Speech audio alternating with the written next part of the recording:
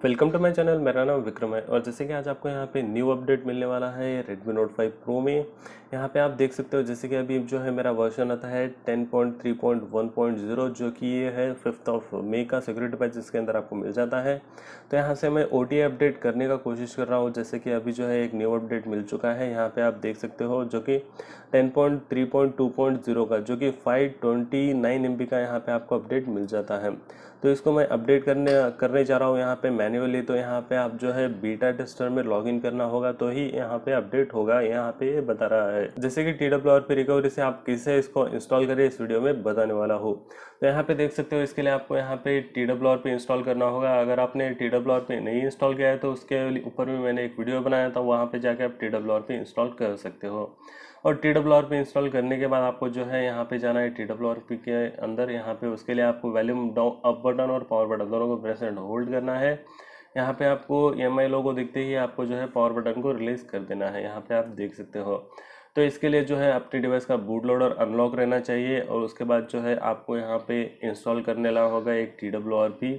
मैं यहाँ पे पिच ब्लैक रिकवरी यूज़ कर रहा हूँ, आप जो है TWRP भी यूज़ कर सकते हो या तो आप पिच ब्लैक रिकवरी भी यूज़ कर सकते हो।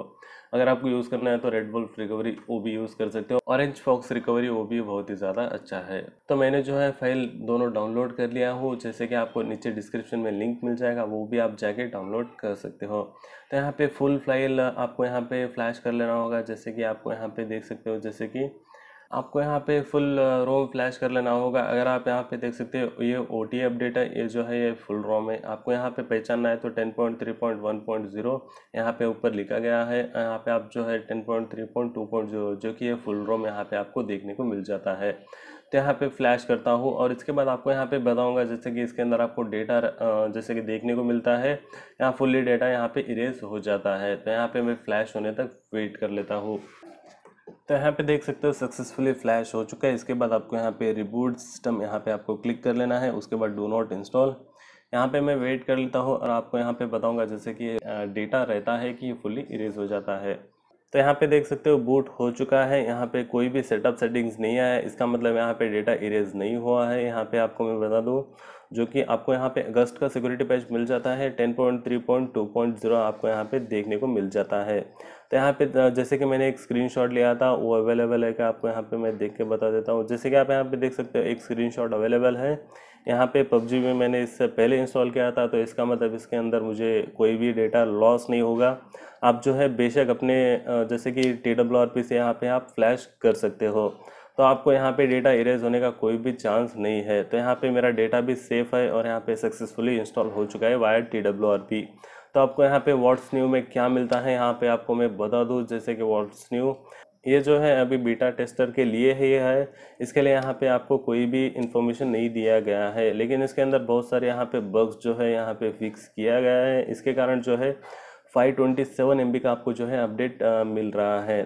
और जैसे कि मैंने इस वीडियो में ये बताया है कि आप जो है अगर आप ओल्डर वर्जन में हो 10.3.1.0 पे, अगर आप आना चाहते हो 10.3.2.0 पे, तो इसके लिए आपको यहाँ पे TWRP से फ्लैश करना होगा, जैसे कि ये रोम।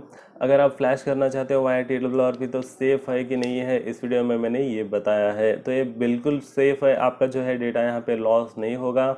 और 2-4 दिनों में जब अपडेट अवेलेबल हो जाएगा यहाँ पे व्हाट्स न्यू में, आपको वो भी देखने को मिल जाएगा इसके अंदर आपको क्या क्या बग्स फिक्स किया गया है। अगर आपको कुछ भी पूछना है तो आप नीचे मुझे कमेंट करके पूछ सकते हो। तो अगर आप मेरे चैनल पे नए हो तो प्लीज़ आप मेरे चैनल को सब्सक्राइब कर लीजिए और बेल आइकन को भी दबा लीजिए और इस वीडियो को लाइक कर लीजिए। तो मुझे एक बहुत ज़्यादा सपोर्ट की ज़रूरत है, तो प्लीज़ आप मेरे चैनल को सब्सक्राइब कर लीजिए और बेल आइकन को भी दबा लीजिए और इस वीडियो को शेयर कर लीजिए अगर आपको ये हेल्पफुल लगा हो तो। फिलहाल के लिए इस वीडियो में इतना ही। देखने के लिए बहुत बहुत धन्यवाद।